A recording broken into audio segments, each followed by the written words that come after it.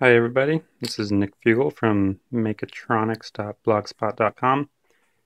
I want to show you my new setup here. What I've got is a new version of my smart BLDC commutator. This is version 2. As you can see, it's not perfect. I have a couple of resistors here that I had to add. This is a working version now with these added resistors. Version 3 has been ordered, is on the way. Hopefully it'll work just the same as this modified version 2. So what I have here is a brushless DC motor, BLDC motor.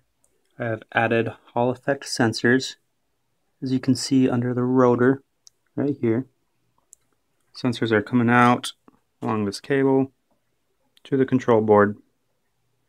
I have SPI communication plus another few other control pins going to an Arduino here. Multimeter measuring the amperage that the motor is pulling. Right here, before I fire it up, I have the Arduino sketch. This is what is running on the master Arduino right now. The sketch, there's some code on the commutator as well. But if I start the serial monitor here, you can see how it's updating rather quickly. First column is PWM value on the motor. Second column is the position of the motor as read by the Hall effect sensors.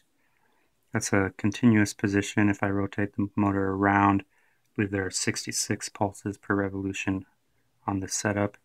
Third column is velocity and RPM. I can come over here, turn this rotor here on this motor.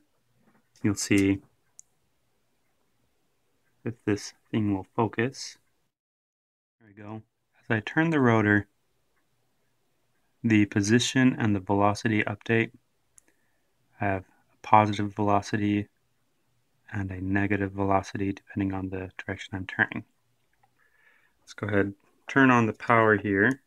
This is just a computer PSU, this handy little breakout board from Dangerous Prototypes, taking 12 volts out of here through the multimeter and into the control board.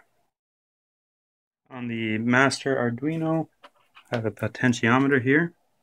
Right now I'm just doing PWM control. It's nothing fancy. I just turn the potentiometer and it sends a PWM to this motor.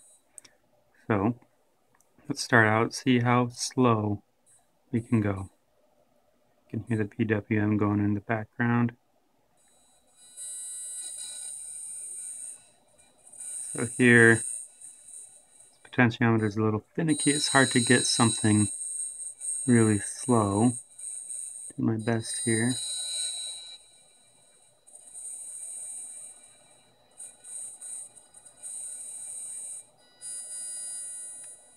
The resolution of the potentiometer is hard, but you can see I can go both directions, forward, backward, and I can crank up the speed too, just by twisting this potentiometer. You can see at full speed here I'm drawing 4.5 amps in the forward direction. If I reverse it,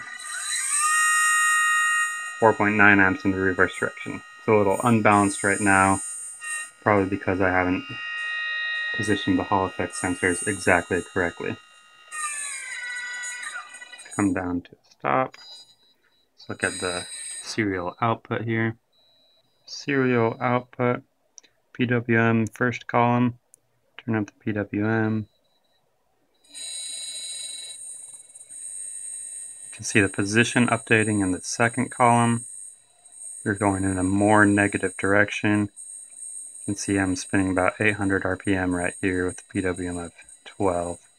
If I up that all the way, 3100 RPM, reverse it, 3400 RPM. So that's that. Simple PWM control. running my smart BLDC commutator. Its job is to read when to fire which phase on the motor and to relay the position back to the host controller. So that's it. This is the smart BLDC commutator from Mechatronics. Version 2 has some fixes. Version 3 is on its way to me to be tested, and if that tests out well, this is going to be available to anybody who wants it. Thanks.